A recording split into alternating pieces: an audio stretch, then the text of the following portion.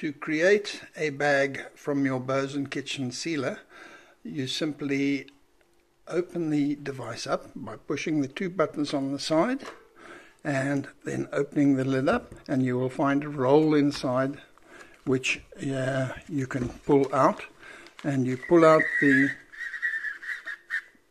roll to the size of bag you want. Simply close the bag down, close the lid down, and click it. It will click, you can hear it click, and then you can run the side of the item down this cutter here and run it back to make sure you've cut it. Then just press the seal button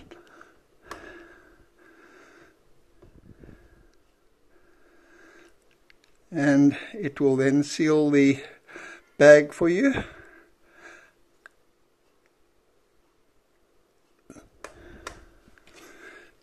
Click on the side buttons again, and there's a perfectly sealed bag for you, and you only need to leave it for about 5 seconds.